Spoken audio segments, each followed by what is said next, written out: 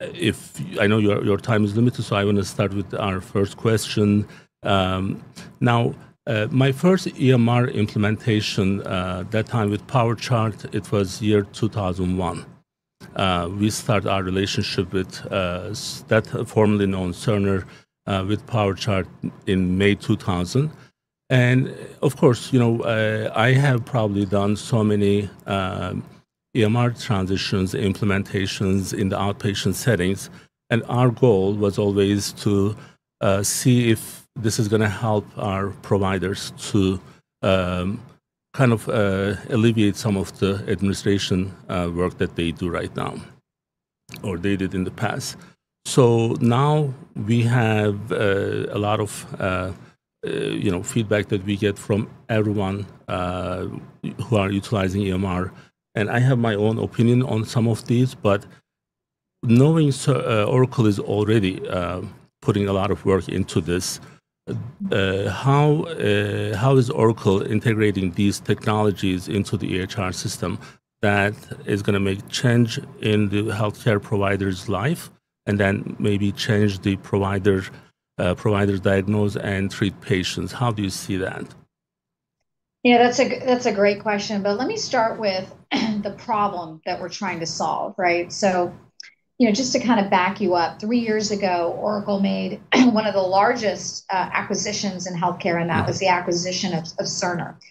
And I think at that time, Larry, it was right after, on the heels of COVID, right? And I think it kind of further demonstrated to him a lot of the core dysfunction that we all feel in healthcare, right? Whether you're a provider or a patient. And I think during COVID, that was, front page news every single day. And I think we all experienced, and I think it was more highlighted during that time.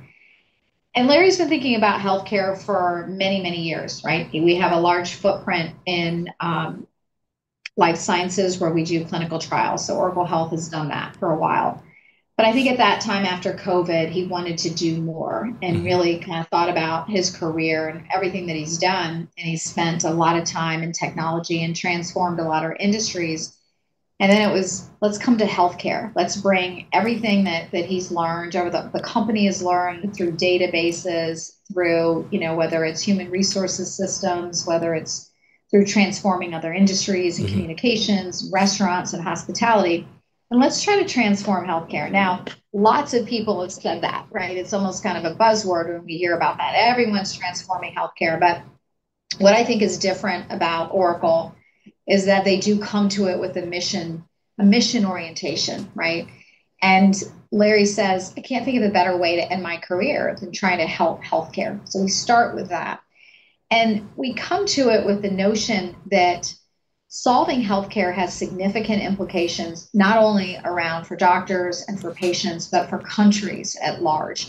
So in my former role, I was the administrator of CMS. So there wasn't a healthcare issue problem that I didn't have to deal with at some point during my tenure there.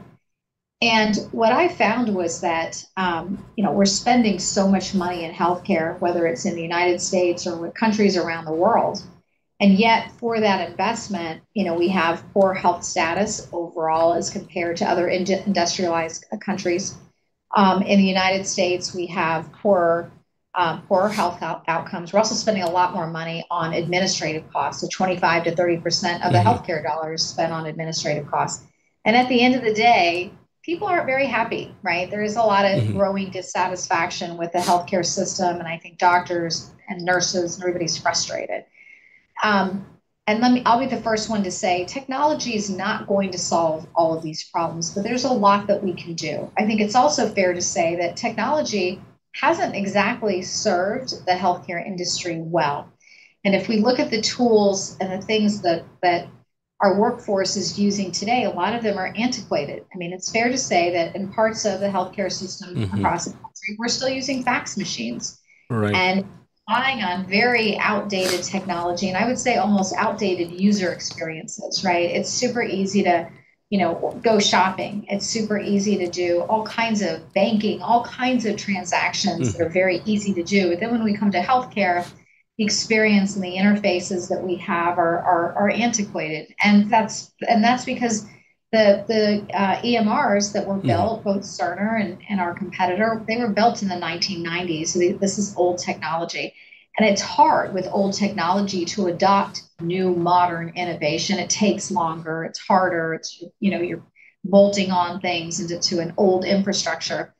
And so when we come at it from Oracle, we looked at the Cerner infrastructure, and our focus now is to build a brand new EMR, the EHR of the future.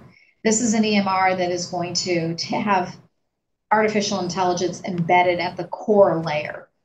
And so it allows providers to use automation, to use AI as a tool to help them reduce a lot of the manual burden.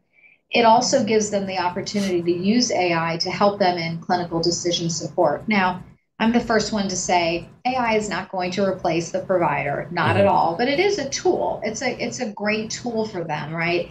If you think about it, we like to say that the EMR, instead of being a record, right, a record of information, it is now a system of intelligence, and it's almost like having an assistant, not an administrative assistant, but more like your best resident at your side. So you can ask it questions like, tell me, what's the recommended dosage for this? What are the interactions?